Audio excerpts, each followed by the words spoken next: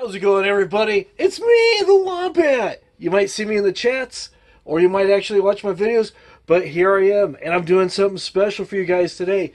Real quick, shout out to my buddy, Gil Skillz.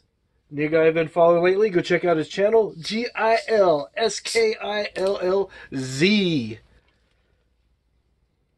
Oh, wait. Gotta do it this way. Pinky's out for prosperity! Because I'm drinking the cherry Pepsi and it's just that much more fancy.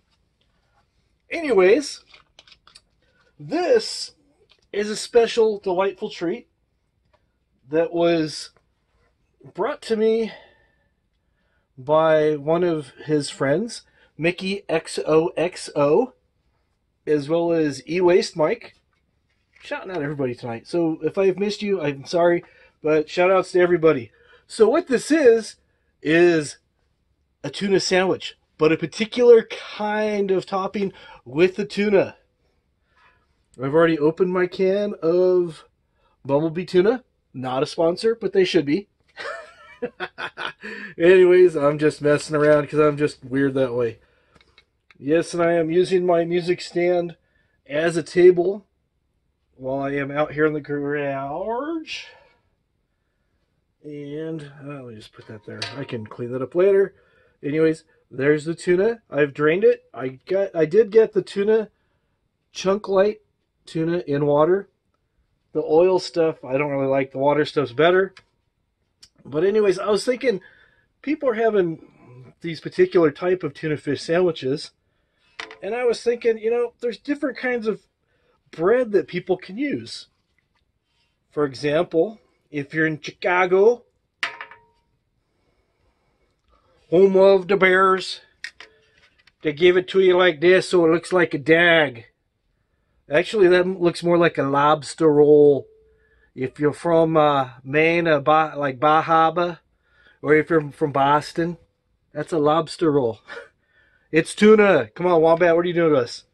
Or, if you're like me from Southern California, we have vendors that serve street tacos. That's right. They do the pescado tacos, which is fish. Make sure you get all that lovely fish onto the tortilla. I know it's pronounced tortilla. I'm being dumb.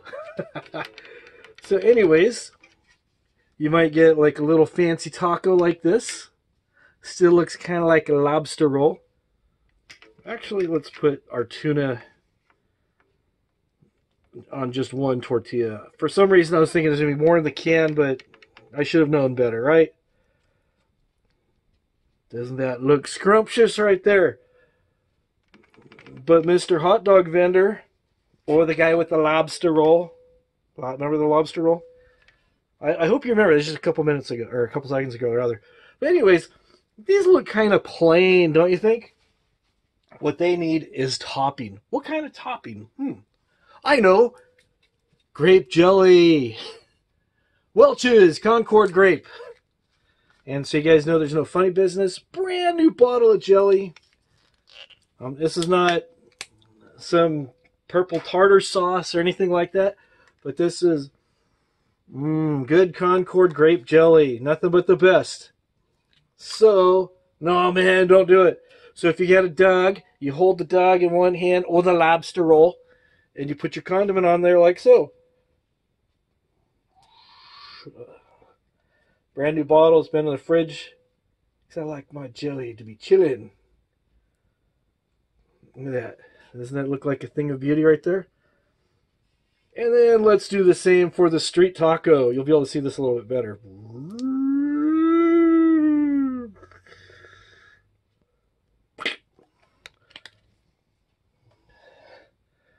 Anyways, here we go. Bon appetit.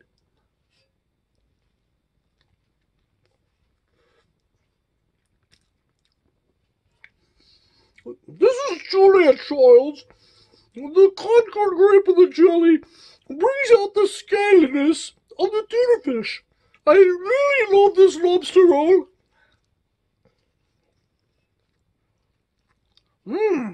Delicious. Let's try it in a street taco form. They have street tacos in many places like Texas, where my friend Dr. Phil is from. I don't actually know him, but I like to imitate him sometimes. So, anyways, what you're trying to get at here is a proper way to eat a tuna fish sandwich. This does not look like proper tuna fish, if you ask me, or at least not a proper topping.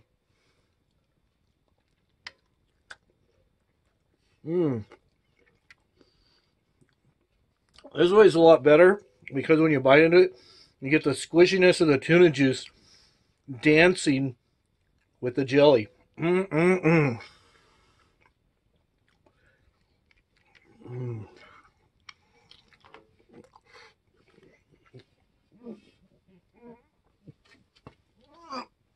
No, just kidding.